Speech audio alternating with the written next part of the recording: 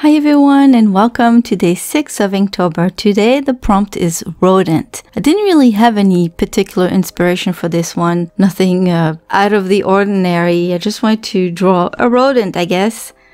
And I was inspired by what I see every single day in my yard, either a squirrel or a chipmunk. And as I was looking for reference photos, I just liked this particular one of a chipmunk, so that's what I decided to paint. I had an idea in my mind of what I wanted it to look like, but I really didn't know how to achieve it. So I just went for it and hoped for the best. I used a homemade watercolor journal that I bought online. It has arch paper in it. It's cold pressed and 140 pounds.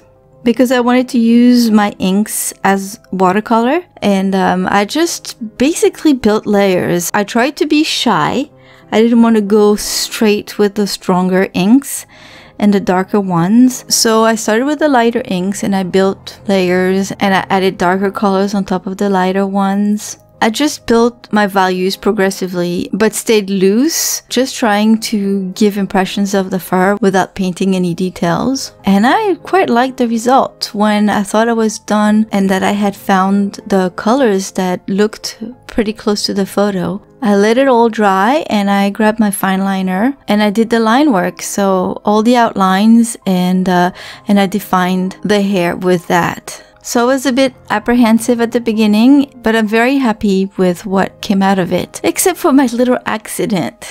I was just trying to show you that some sediment, or I'm not quite sure what it was, but some of the ink was very thick inside the pipette in my bottle, and so I couldn't pick any liquid ink with it. I had seen that happen before, and all I had to do was just push it out by pushing on that little squishy part at the end. And I just want to show you on camera what it looked like. I had the bottle underneath. I knew it was going to fall back in the bottle because that's what happened to me last time. So I wanted to show you what it looked like a little worm coming out of it. And then all of a sudden there was an air bubble and just pushed everything out and went splatter everywhere. So I was not very happy, but I decided not to clean it up. And in the end, I splattered a few more colors and now it almost looks like it was done on purpose. Almost. Anyway, thank you all for stopping by again today. I'll see you tomorrow with day 7 of Inktober. Bye bye.